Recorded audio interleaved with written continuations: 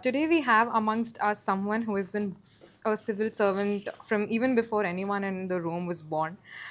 His contribution to public service has been exemplary and highly commendable.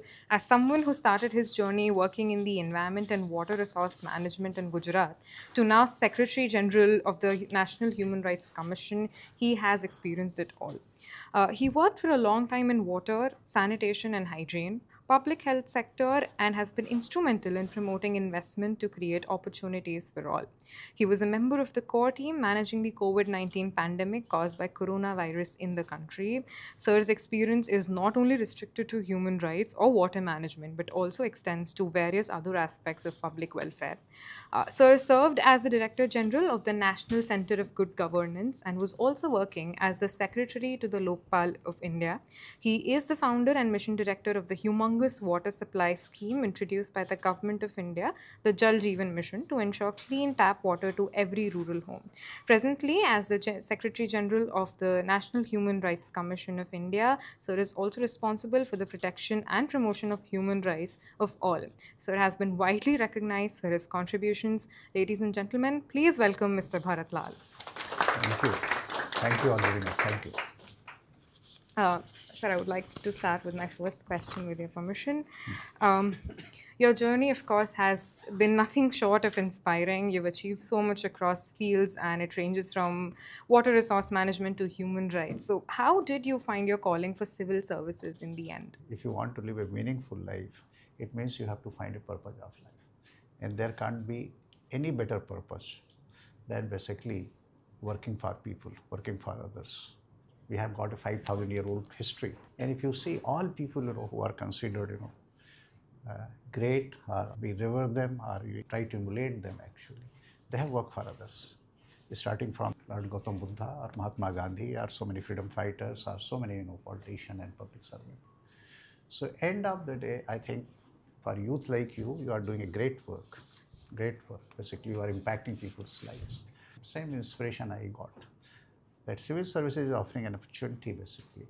You contribute meaningfully to impact and change people's lives, make it better. And I think this is the whole philosophy, whole purpose, and whole approach towards civil services. My next question revolves around equality and human rights because so equality is essential for any thriving democracy, and in India we have made significant progress in reducing discrimination across. However, there are cases of human rights violations based on gender or caste or other economic factors which are still prevalent. So what are your thoughts about the current state of equality in our nation? So first and foremost, I think we all know that India is one country. Basically, it's evolved through empathy and compassion. If you see since beginning, in India, 4 religions were born. And all 4 religions, Hinduism, Buddhism, Jainism, Sikhism, all they teach non-violence. So first thing we have to understand that violence or terrorism or war are the biggest impediment in enjoying your human right. So that is the first step. Second, you have seen that India basically it not only tolerate different viewpoint or different religious people or different culture, but we basically assimilate.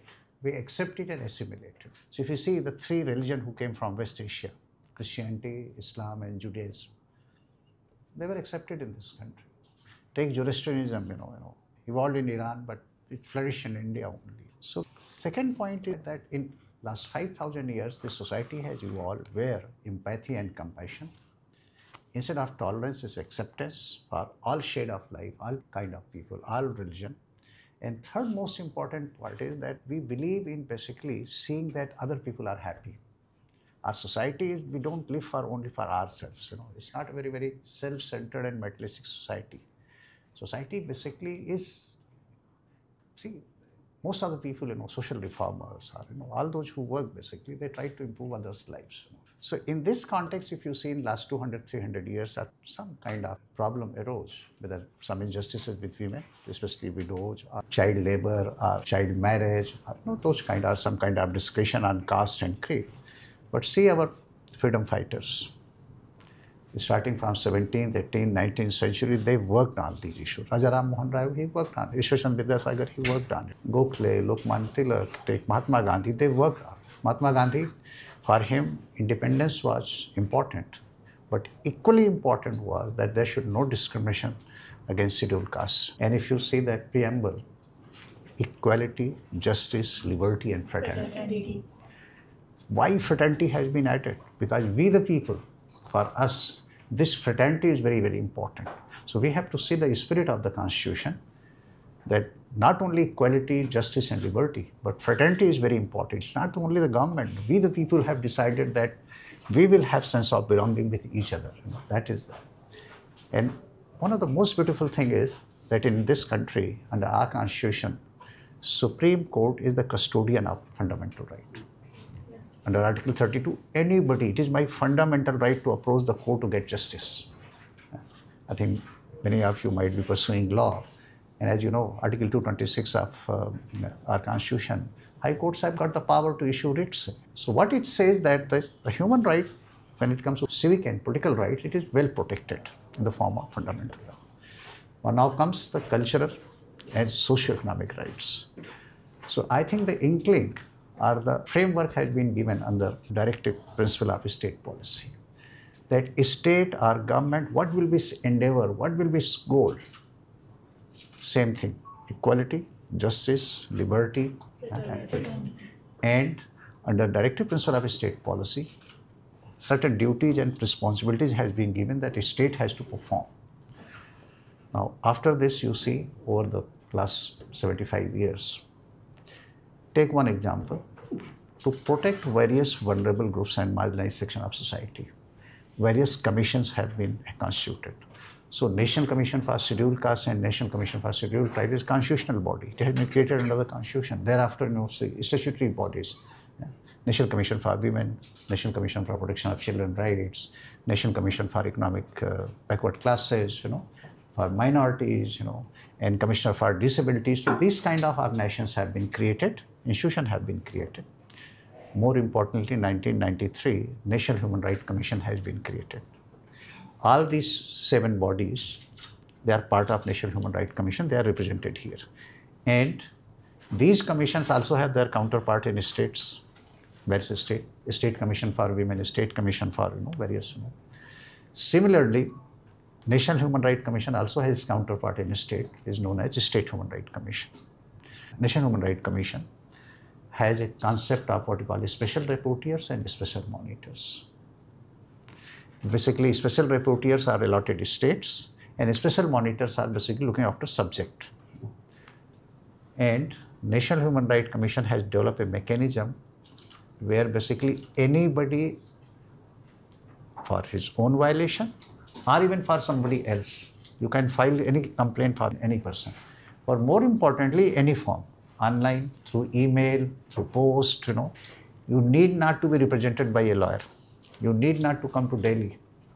In fact, most of the time, this commission goes to states basically and hold open hearing or camp sitting basically to get complaints. These human rights are concerned in this country. As I said, there is a cultural concept, empathy and compassion.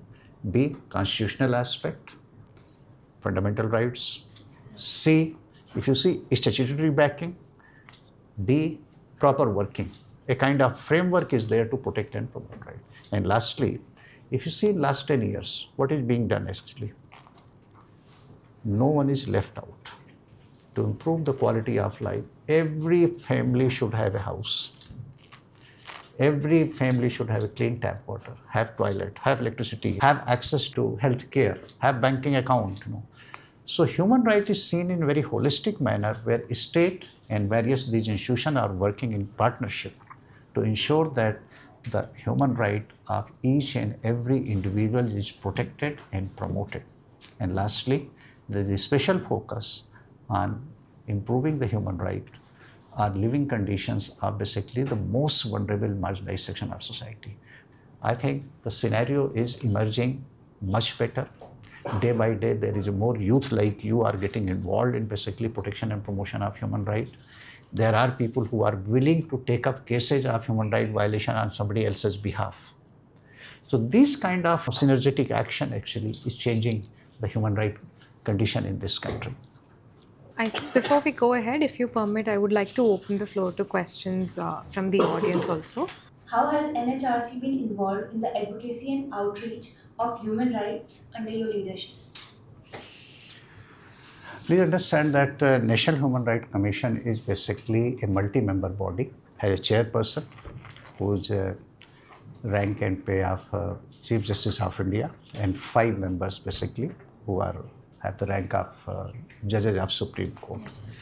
And I am Secretary General and Chief Executive Officer. So one thing I think Commission understand that is very clear that we have to work with people, various segment of society, to protect and promote human rights. To do this job, outreach is the most critical aspect, and this outreach is done in various manners. We are having internship program, online internship as well as in-person internship. So where these young men and women basically they are brought here or online, they are connected and they are sensitized by various dimensions of human rights. We again, sponsor and help academic institutions, NGOs to have seminars, symposia, conferences, on various aspects of human rights, various dimensions of human rights. Thirdly, we work with NGOs and human rights defenders, civil society organization, community-based organization, voluntary organization on protection and promotion of human rights. Fourthly, I think we reach out to various campuses actually. We very proactively reach out to various campuses and try to, our chairperson and members, myself including and my other colleagues, we go to campuses and basically try to sensitize people and young people, especially on various dimensions of human rights. So our outreach activity is multifold, and we believe that if we work basically with various segments of society, I think collectively we can do much better job. And National Human Rights considers NGOs and human rights defenders as critical key partner in this endeavor. And lastly, as an outreach, we also work with government actually. Thank you, sir. Any other questions? Good morning, sir. I'm Akanksha Bharate and I'm from Nagpur, Maharashtra. My question to you is, from Kautilya's Arthashastra to Indian Constitution, India has tremendously changed over the years. What are the biggest changes you expect to see in the future, and how can the future aspirants and leaders in this room make the most of the opportunities that are coming their way? See, if you see at your generation, I think you will admit that when the country became independent, there were many more challenges, different kind of challenges. Take food shortage. You will say there was no vaccination program basically. Every year, IMR, MMR, so many indicators were there. So I think the whole focus is basically improving the quality of life of people. And this creates its own opportunities. When the focus is on improving quality of life, it means you have to have basic infrastructure. You have those kind of public service delivery. It means you will use let's say digital technology. It means for improving public services. All these things are creating opportunities. The second dimension is that new issues are emerging. Maybe 50 years or 75 years back, nobody realized that environment degradation or climate will emerge as a challenge. But today, climate issues and environmental issues are becoming a challenge. As you see, cyclone, drought, flood. So these are the areas which are the emerging areas, where basically it also provides an opportunity to youth, for you to work. Now the next dimension which is coming up, that earlier most of the economic activities used to be in government's hand. Public sector undertaking, big factories, big industries, and this thing. Now private sector is having larger role. Yes. It means it also provides an opportunity, but it means private sector has to conform to certain standards. So when it comes to ESG, whether it's environment or sustainability or governance, they have to conform to this thing. But more importantly, the National Human Rights Commission has seized this issue that our young workforce, young men and women who are joining private sector, it must be ensured that they should not work in very stressful conditions. They should not develop mental health issues. So these are the areas where basically for people like you have to focus. It provides an opportunity, both that A, to improve the conditions, and B, avail these opportunities to address those emerging challenges, or already those challenges who have already emerged and we are facing. You can see many challenges. So in a new and emerging world, I think this is one aspect which we have to keep in mind. And lastly, please always keep in mind that for you, your pitch to play is not your village, not your district, not your state, not only India, but it's a global. You are not working or you are not going to work at local level, or you are competing at the local level. End of the day, you have to compete at the global level. That we must keep in mind. So it means our education, our skilling, our approach, our temperament, it has to be tailored in such a manner that we should be able to compete and come out in flying colors, with the rest of the world. That is the way forward. So my question for you is that India's primary healthcare model is one to be followed by countries, especially of the global south. India's primary healthcare model is increasingly seen as an example for other countries, particularly in the global south. What aspects of this model do you believe are most replicable and impactful for other countries now? See, if you see the primary healthcare, or say healthcare general, this sector. So to realize right to life is guaranteed in India and most part of the world, except in few dictatorships. But otherwise, everywhere it is guaranteed right to life. So right to life means basically right to health. It is an integral part of that. So think about the country like India, that when you have got 1.44 billion people is spread in 4,300 cities and towns, 1.8 million rural habitations, roughly 650,000 villages. It means reaching out to them, and especially see the geography and terrain of this country, starting from Himalayas, Indo-Gangetic Plain, Central India, forested area, remote area, border area, peninsula, islands. We have those kind of situations. So A, humongous size. B, 1.44 billion population number. And C, cultural diversity. So if in this kind of country, if you are able to provide healthcare facilities or access to what I call affordable and quality healthcare, it means any part of the world can learn from Indian experience. India's approach has been wholesome wellness, not only curative, not only treatment, not only preventive, one step further. It is wholesome wellness, basically, So it means body, soul, mind, everything. But yoga meditation is what end of the day? It's basically taking care of not only your physical well-being, but it's a mental well-being. The second example I would like to say is a universal vaccination program. That is one example. That government is reaching out to each and every child, infant, that he or she has to be given polio vaccine. Despite all these things, somebody has developed serious illness. Earlier, what it used to be, poorer people, nowhere to go. They have to sell their house or land or something. So present government, led by Honorable Prime Minister, Ayushman Bharat has been launched. That it has two dimensions. One, that any poor family will have 5 lakh rupees insurance. So if they need admission, they can get it. But 70 years plus, even that ceiling has been removed. That anybody 70 plus year, So see the empathy and compassion that government or state is taking care of these vulnerable groups. Nobody need to sell his or her house or land to get healthcare facilities. And lastly, in this country, you have seen during COVID-19 pandemic, in roughly 8 months, 2.2 billion dosage of vaccine has been administered. See the whole logistic. Vaccine is produced, is stored, it has to be sub-zero temperature, it has to be transported, bulk transfer, state level, district level, then village level, PSC level, So if this country can organize this level of operation,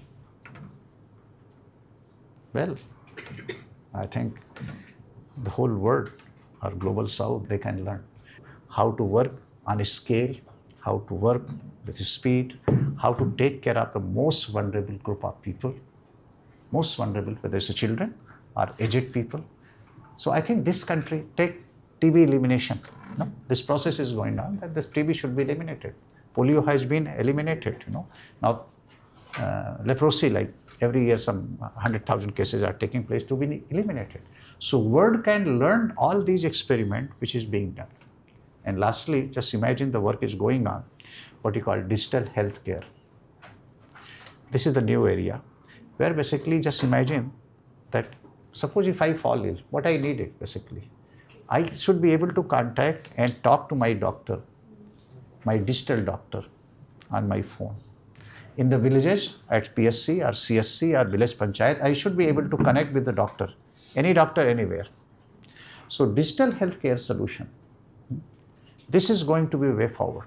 If you can ensure by digital healthcare solution that 1.44 billion people are having doctor on their palm, well, for Global South, it's a leapfrog factor. Training so much doctor, paramedic, creating infrastructure, all those things will take its own time.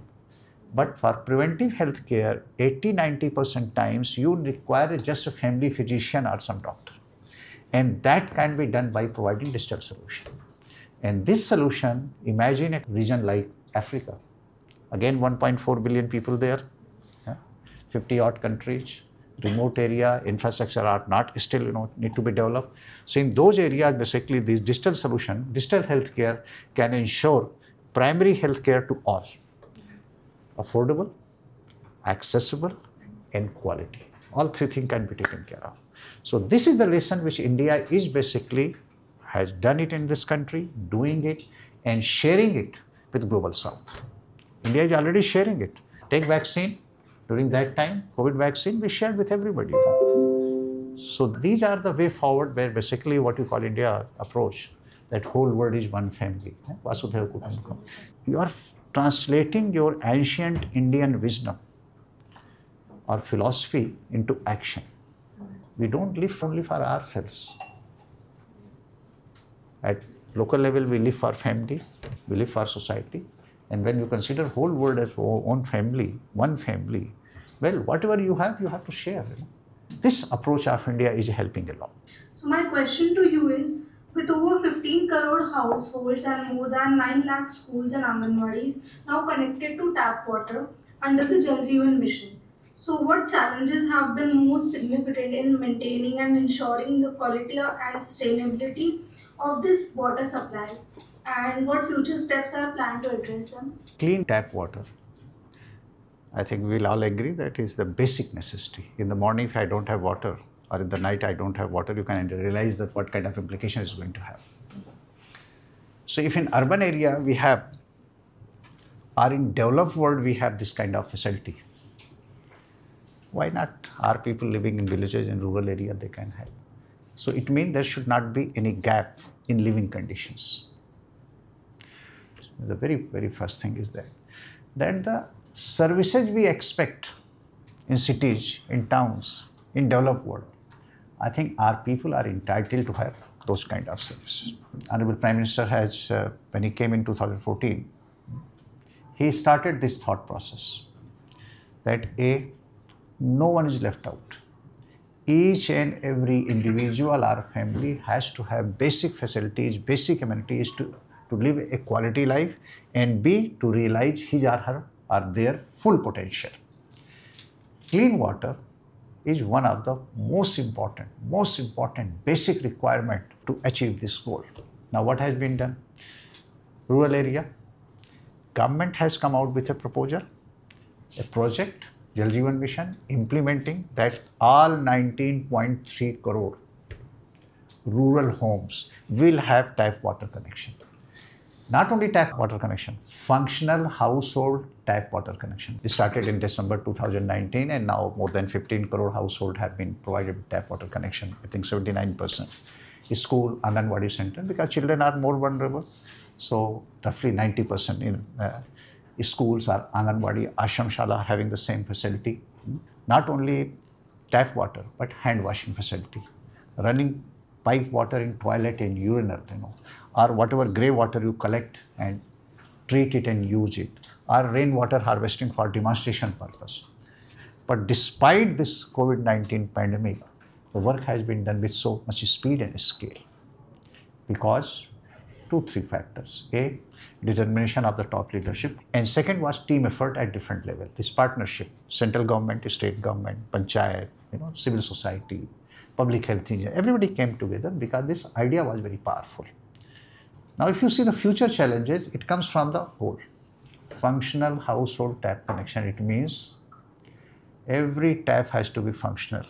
Functional means water has to be regular supply, certain quantity, certain quality, and with pressure. And lastly, long term means sustainability. Sustainability could be 3 types. A, financial sustainability for operation, maintenance, electricity bill, resource sustainability, basic water. There are 40% areas drought prone. So in those areas, basically you need water. And third thing is system sustainability. See, there have to be people basically who are tuned to operation and maintenance. They have that kind of mindset that you are basically into service delivery, where a single minute delay or even slightest compromise in quality of water, the kind of water we drink, we should be able to drink from that tap. So the challenge is that we all have to get, and imagine from a mohalla level to village level to panchayat level to district level to state level to national level, everybody has to get that this service delivery we should ensure and take care of 3 aspects of sustainability: financial sustainability, resource sustainability, and system sustainability. So this part, I would say, I will not use word as challenge, but I would say it's opportunity. It's opportunity actually. Imagine the youth can be deployed in the whole operations everywhere. That world-class service we should be able to provide.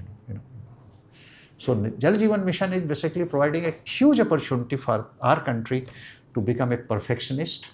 End of the day, Jal Jeevan Mission, what we call challenge, I would say the opportunity is that we should learn to provide world-class service. So Jal Jeevan Mission is a kind of futuristic program which basically can change our working actually.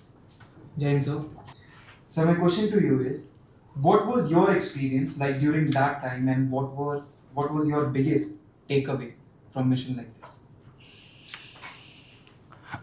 See, let's understand that in a country like ours, talk about India, so more than 40% area is basically drought prone, semi-arid and arid region. Okay, that is the first thing. It means water or paucity of water is a kind of limiting factor for our socio-economic development and economic growth. If water is not available, it can have tremendous adverse impact. Suppose tap water is not there, your whole work will suffer. Suppose you want to start industry or some company or something.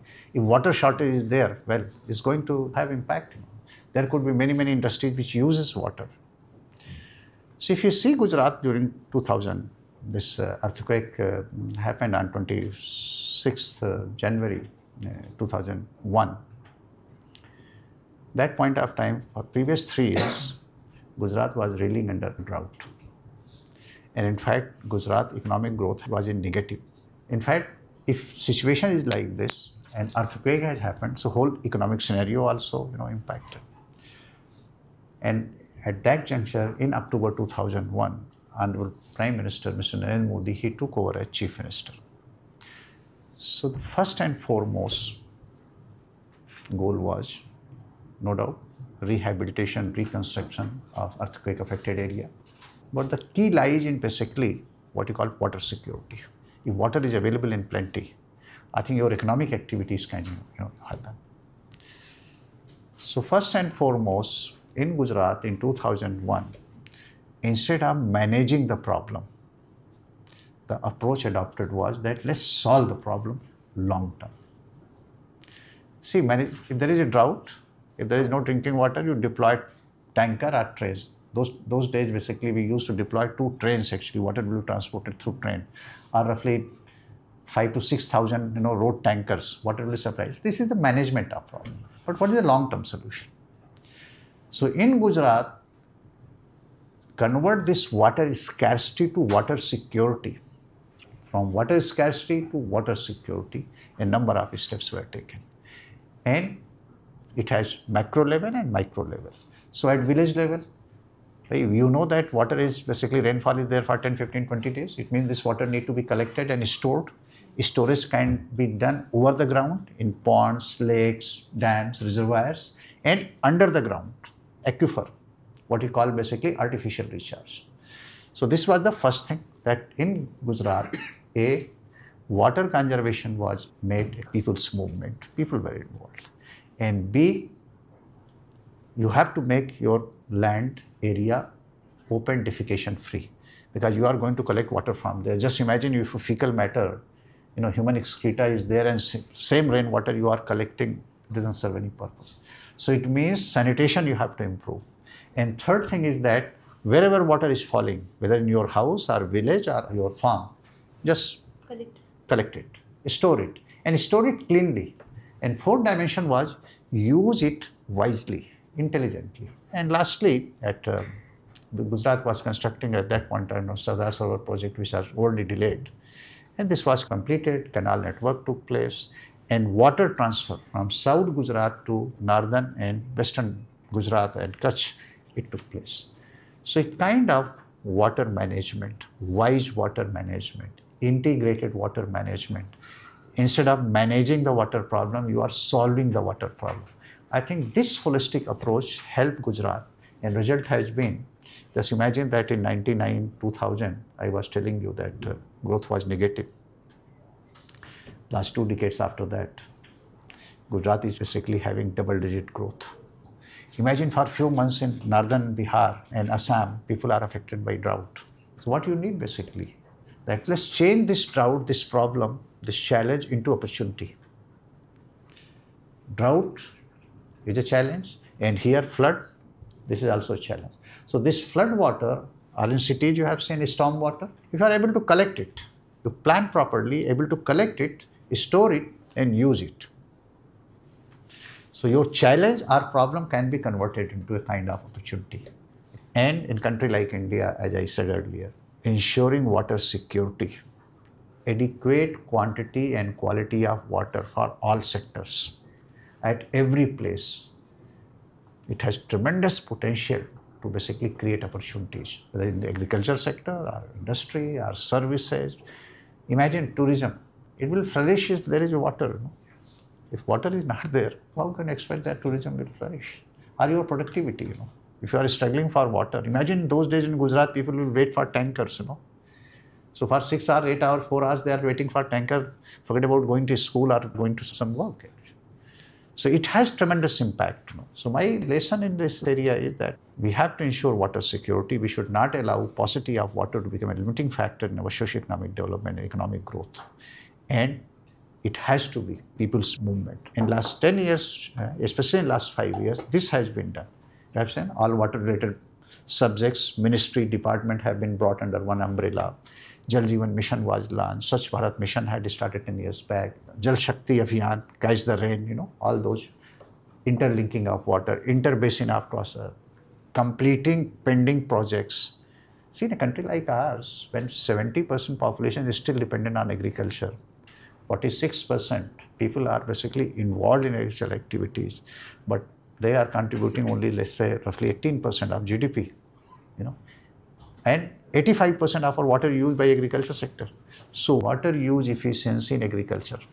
Thank you, sir. All of us have personally taken a lot of things back today, but the biggest learning for today is going to be how you should, convert your challenges or problems into opportunities. Thank you. Thank you so much for doing this, sir. It was a lovely session. Thank you. Thank you.